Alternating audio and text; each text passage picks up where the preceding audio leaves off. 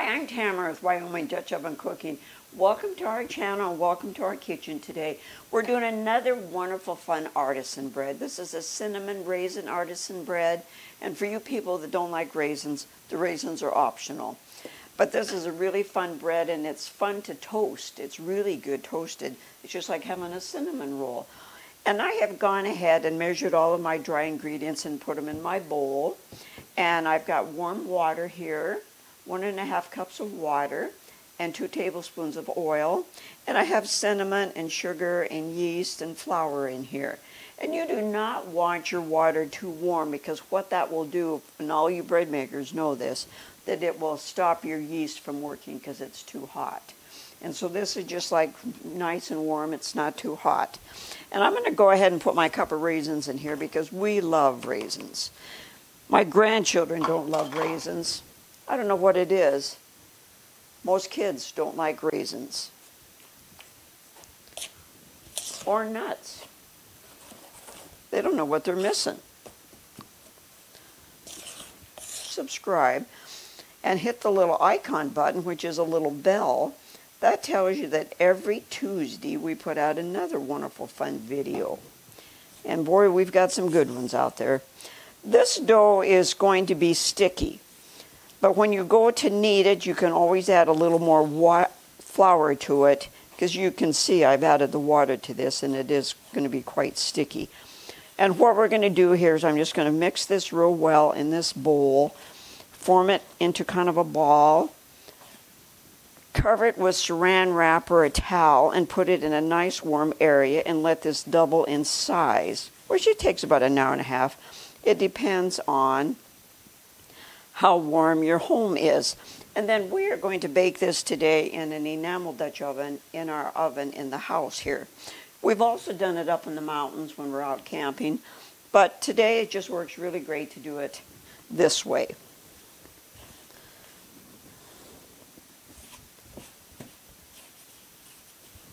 Okay, I'm going to keep mixing this just a bit here.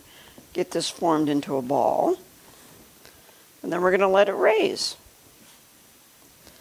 This is a fun part. You just get your hands into this and knead this. Well, not really knead it, because you're not going to be kneading this yet. Just work the flour and the raisins in.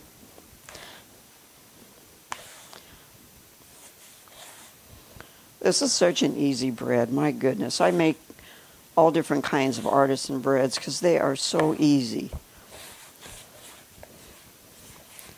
Of course, most of us in our lifestyle, especially a lot of you young working mothers, this is a really fun one to make because it's so easy.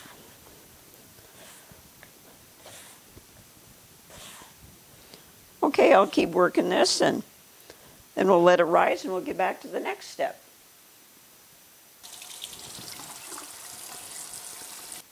So our next step is, as you can see, this doubled in size. And it takes about an hour and a half. It depends on how warm your home is. Of course, we're down here in beautiful sunny Arizona, so I'm not going to complain about it being a little chilly today. Because we talked to our daughter in Montana, and it was 36 below today. Us mighty chilly, I'll tell you. Okay, now what we're going to be doing here is I'm going to knead this about 6 to 7 times. Just again, I told you, this dough is rather sticky. And you just kind of knead it and work it just a bit. Keeping those raisins in. Sometimes I put chopped walnuts in this too, which is really good. But whatever your preference is, just like I said, if you don't want to add raisins to it, because a lot of people don't like raisins.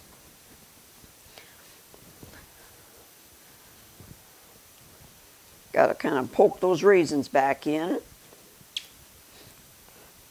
There we go. And then you brush the flour, any excess flour off. And now I'm going to put this in our prepared Dutch oven that we've lined with parchment paper.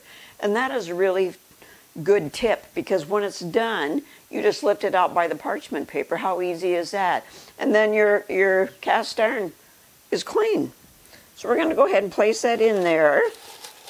And then I'm going to put the the lid on it, and that'll just help keep it warm and let this double in size again. And then we're going to bake it at 450 for 30 minutes.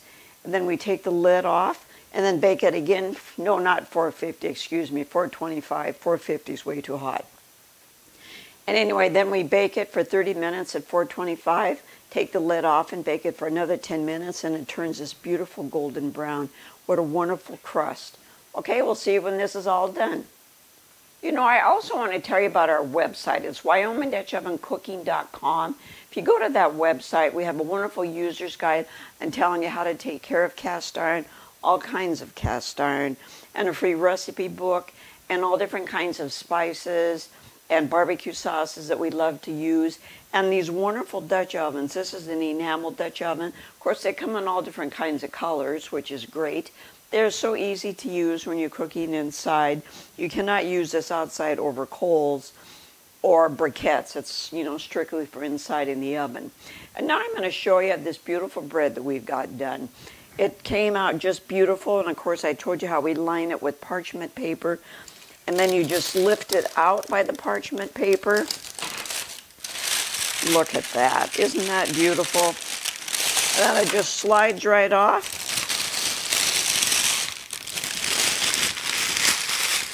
Just throw that parchment paper away. We'll let this cool and slice it and enjoy it with some wonderful butter. And of course our motto is, great food shared with family and friends equals great times.